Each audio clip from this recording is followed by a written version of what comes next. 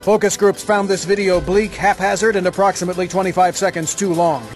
We begin today's show in Japan, where a new parliamentary inquiry has concluded last year's nuclear meltdown of the Fukushima Daiichi nuclear power plant could have been prevented. The investigating commission appointed by the Japanese Diet concluded, quote, it was a profoundly man-made disaster that could and should have been foreseen and prevented. The commission held the government, regulators, and a nuclear operator responsible for the triple meltdown that occurred in March 2011 after a powerful earthquake and tsunami struck the country's northeast coast. Shuya Nomura is a member of the commission investigating the nuclear accident. Man-made disaster, we are able to say that based on all the facts gathered that the cause of the accident was in fact, we believe, to be man-made. The more than 600-page report urged greater safety around nuclear plants and called on Parliament to closely monitor a new nuclear watchdog due to be launched in a few months. It also urged the government to be more transparent about its relationship with the nuclear industry. Meanwhile, last weekend, thousands marched across Japan to protest the resumption of nuclear power generation. The country halted its nuclear production earlier this year for the first time since the 1970s, but resumed on Saturday by bringing one shuttered plant back online. This is protester Akiko Kondo. While saying they're going to restart, there continue to be various problems even with OE nuclear power plant. When I hear this, and under these circumstances, to have the plant running, all I can really say is that the government and all those involved really shock me. Well, for more, we're joined by Arnie Gundersen, a former nuclear power industry executive. He's the chief engineer at Fairewinds Associates and co-author of the Greenpeace report, Lessons from Fukushima. He often provides independent testimony on nuclear and radiation issues to the Nuclear Regulatory Commission and other government agencies. Arnie Gundersen, welcome to Democracy Now! Hi, thanks for having me. Well, your initial reaction to the report released by the Japanese Parliament? Well, you know, we can no longer call it the Fukushima Daiichi accident. An accident is when a bolt of lightning comes out of the blue and you have no idea what caused it. This report hit the nail on the head. This was man-made. The Japanese have known for at least 20 years, and perhaps a lot longer, that tsunamis of the size that could hit Fukushima Daiichi were in fact likely, and never did anything about it. There's a coziness between the regulator and the people that run the nuclear power plants, not just in Japan but worldwide. This report focused on that relationship between the regulator and the power plant owners in Japan. And one of the fascinating parts of the report is that it says that at least one of the reactors may not actually have been damaged by the tsunami, but actually by the earthquake itself that preceded the tsunami, which would at least suggest major structural flaws in the design of these reactors to withstand earthquakes. Yeah, there's actually some curious information on Fukushima Unit 1. That was the first one to fail. Interesting, too, that was built by an American company, General Electric, and an American architect engineer. So it's hard for the Japanese to blame themselves when this was an all-American design. Strange things happened before the tsunami hit on Fukushima Daiichi Unit 1. Also, though, there's some bulges in Fukushima Daiichi Unit 4. And those bulges are called something, a first mode Euler strut bulge, and they're definitely seismically induced. So I don't think the nuclear industry wants to acknowledge that their seismic codes may be faulty, but I think it's certainly likely, and I agree with the report. And what implications might this have for other nuclear plants here in the United States, for instance, who maybe have had a similar design to Unit 1 in Japan? There's 23 plants in the United States that are essentially identical to all three of the Daiichi plants that that blew up, and you know, I'm of the opinion that they should all be shut down. We had a bad design back in the 70s. This design was known to be bad. There were a series of Band-Aid fixes, but it never really got to the root cause that this is just too small a containment.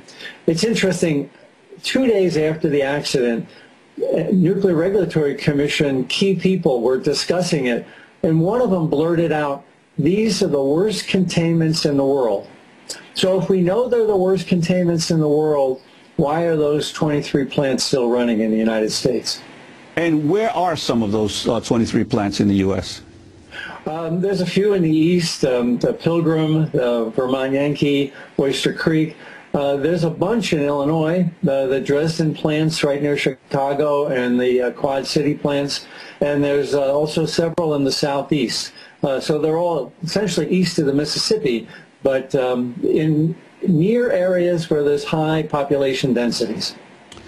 And the Parliament report was also deeply critical of the response to the disaster by the government and by TEPCO, the operator of the Daiichi reactors. Could you talk about that as well?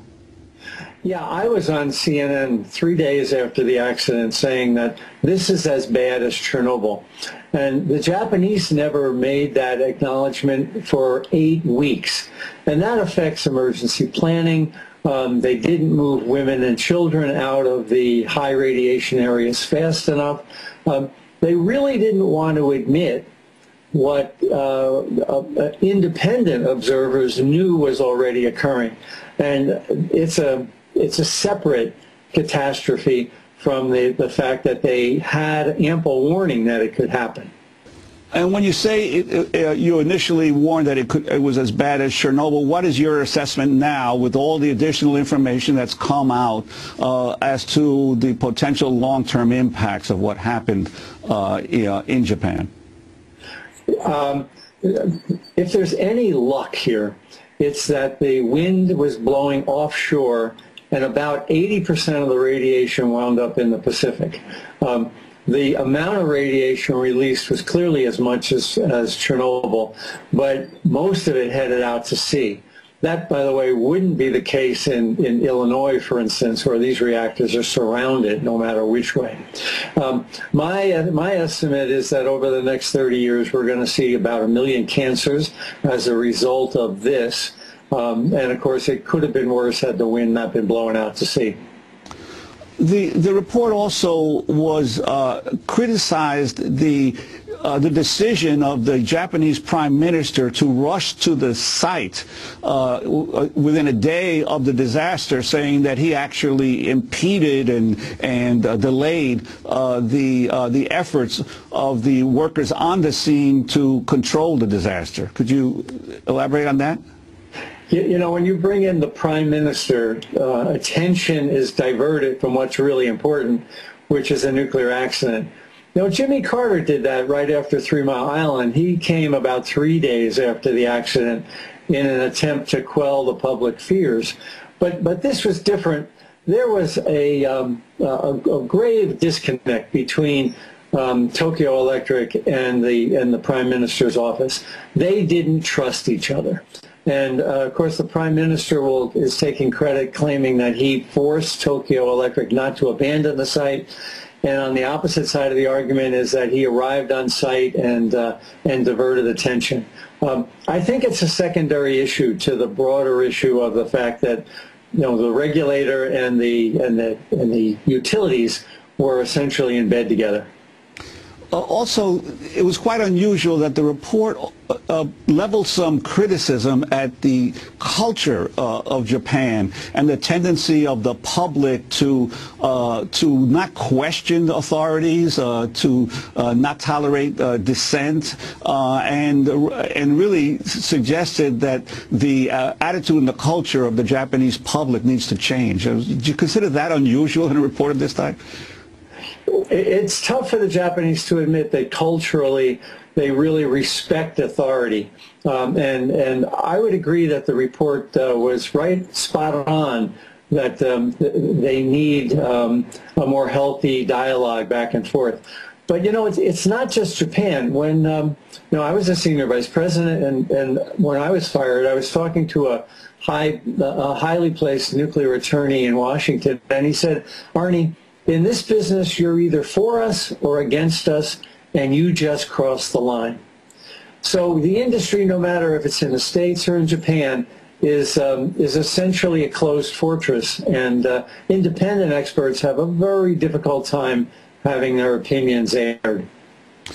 And also, what do you think will be the impact of this report here in the United States? Obviously, the Obama administration is on record as supporting an expansion of more nuclear plants here in the United States. And how do you think this will affect that direction that the Obama administration and many Republicans in Congress support? Well, I am concerned that the industry, the nuclear industry in the United States, will say it's a Japanese problem, and it's not. The influence of corporate money has an insidious effect on Congress, and it's really not a Democrat or Republican issue. There are no Democrats and Republicans when it comes to nuclear. They are all pro-nuclear.